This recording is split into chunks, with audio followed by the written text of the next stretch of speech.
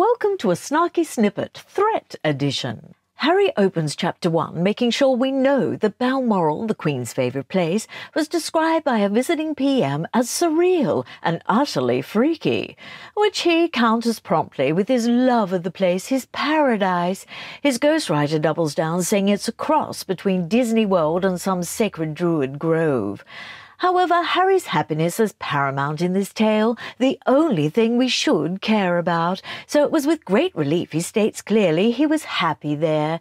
At that point I just felt all the tension leave my body, and I could breathe freely once more. Thank goodness he wasn't just surviving, but thriving.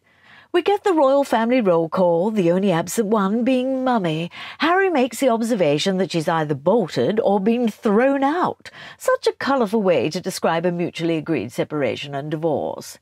Harry hears that Diana is with Jodie, although names aren't used, and he recounts in Chapter 2 their first introduction on a fondly remembered holiday in Saint-Tropez with Willie and Mummy. On meeting Harry, Jodie says, "My name is," and Harry replaces it with blah blah blah. Who knew? Harry was a fellow snark. He then gives us several paragraphs arguing against objective fact. He almost convinced me. I had to recover with binge-watching Neil deGrasse Tyson. However, I soon realized the purpose of the brainwashing. He was excusing what he was about to do several times in the book, describing private family spaces and how to get to them in explicit detail, the excuse being it's all he can remember. He ponders if it's caused by his inner soldier. I suspect it was his inner celebrity author who just received a huge advance to give the public lots of private, juicy detail. At this point, Harry finds the floor plan approach much easier. This segues neatly into what seemed like an obvious threat.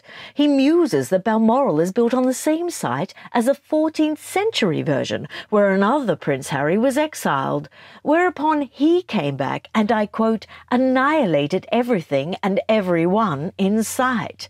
Let's just pause here shocked, shall we? I confess to missing that when I first reviewed the book without snark. Quick plug, the vids are still available on the Vintage Read Show YouTube. However, could this explain the royal family keeping their distance from Harry? Survival? Anyway, let's put on some armour and press on. After giving us a very detailed plan so we can get to the Queen's bedroom without detection, he whinges that Willie had the better half of the nursery, not because he was born first and bagged the best bed, but because he was the heir, and lowly, downtrodden Spare Harry got the smaller, less luxurious part to ring for servants from. He doubles down with talk of being a spare organ factory for Willie, kidneys, blood transfusions, bone marrow, saying that it was all made very clear to him. Okay. He also claims that after his birth his father went off to meet his girlfriend, Camilla, I presume, literally minutes after meeting him for the very first time. A snarky note, facts don't bear this out. However, Spare isn't about facts, it's about revenge and resentment and whiny entitlement, and we're only on page 15. He concludes by telling us that every boy and girl imagines themselves as a prince or princess. Well, not so much since you've been one, Harry.